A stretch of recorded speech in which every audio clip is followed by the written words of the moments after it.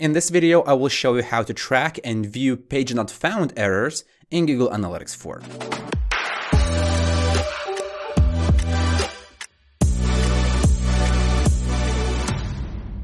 Hey, my name is Julius and welcome to the Analytics Mania YouTube channel, where I teach people how to work with Google Tag Manager and Google Analytics.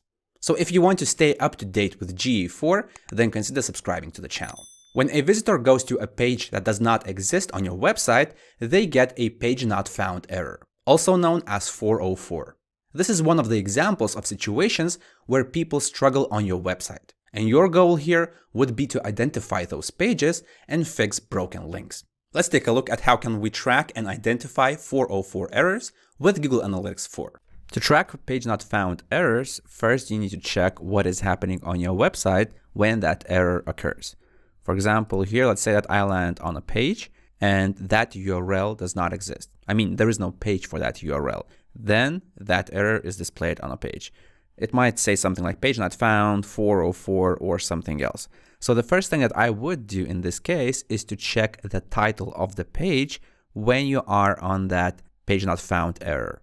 In my case, I am lucky and I see page not found words in the page title.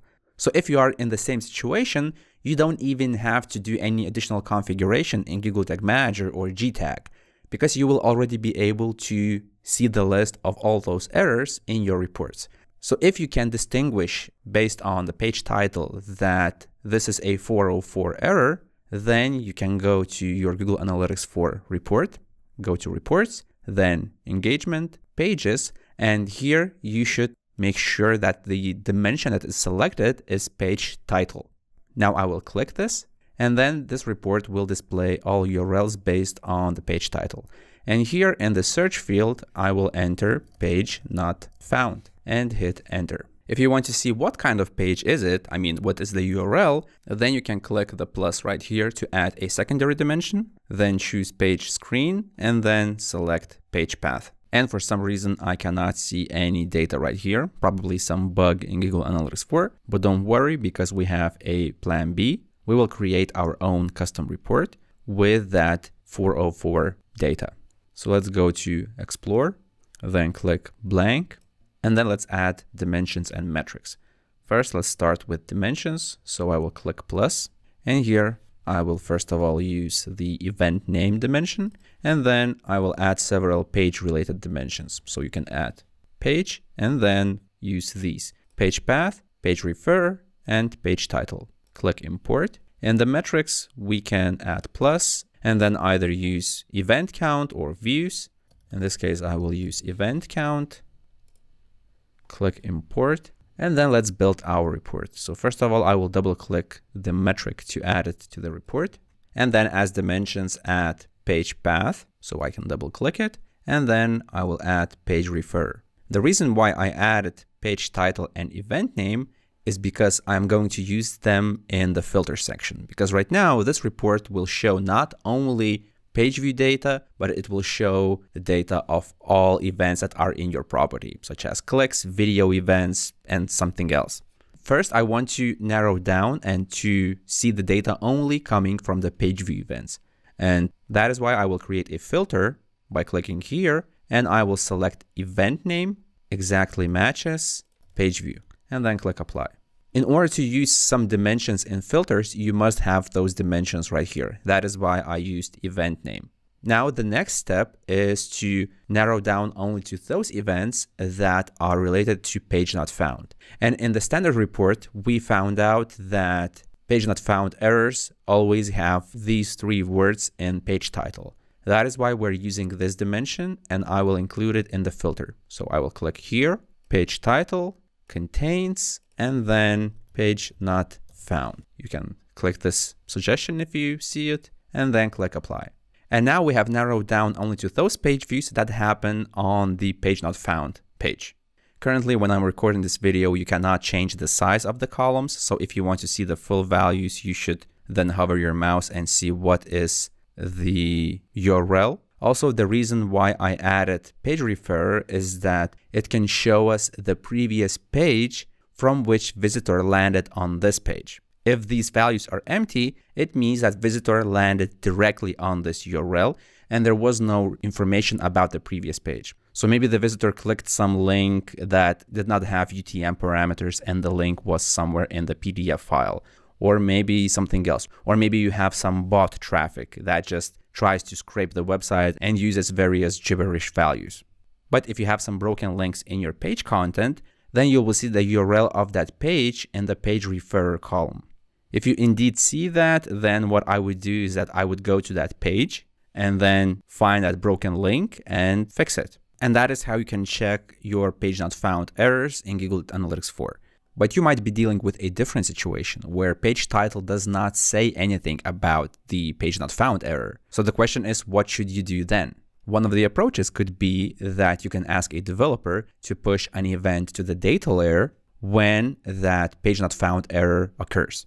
A sample code could look something like this, where the developer just needs to push an event that can be called 404 or page not found or anything else that you find useful. And when a developer says that the data layer push code is implemented on a site, you should test this.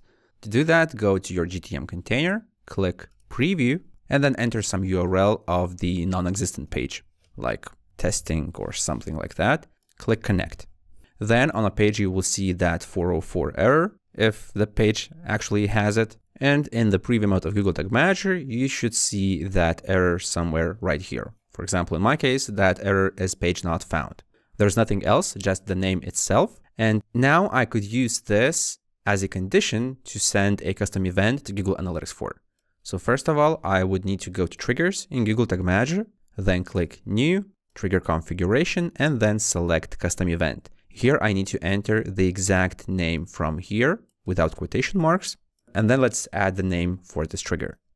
Click save.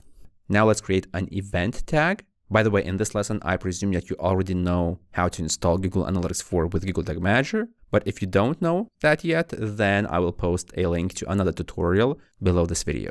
While I am in the tags section of GTM, let's click new, then tag configuration, GA4 event, and then I will select my existing GA4 config tag. Then in the event name, I should enter something that clearly describes that this is a page not found error. So it might be something like 404 error or something else. Then in the triggering, click anywhere and select that custom event trigger. We are not sending any additional parameters because what is important for us in this context is the URL of the page, and Google Analytics will track that automatically. So let's name this tag and then click save. Now let's test if this is working properly. I will now click the preview to refresh the preview mode. And once it is connected, then I should go to the preview mode of Google Tag Manager and I will see the page not found event. I can click it and I see that my tag has fired properly. This is the name of the event, and to see the URL of the page, I should go to Google Analytics 4 debug view. In Google Analytics 4 interface, click configure, then debug view, and then click on the page not found error. Once you do that, then one of the parameters will be page location, and this is the URL of the page where that error was tracked. Now let me quickly show you how to build a report based on this configuration. So let's go to Explore, click blank, then in dimensions select event name and any dimension related to page like page location, page path, basically a dimension that tells us the URL or part of the URL where that error occurred. So let's use, for example, page path, and then click import. In metrics, we can use event count, click it, import it, and double click it to add it to the report. Then I can double click the page path to add it right here. And then in filters, I want to narrow down only to those events that are 404 error,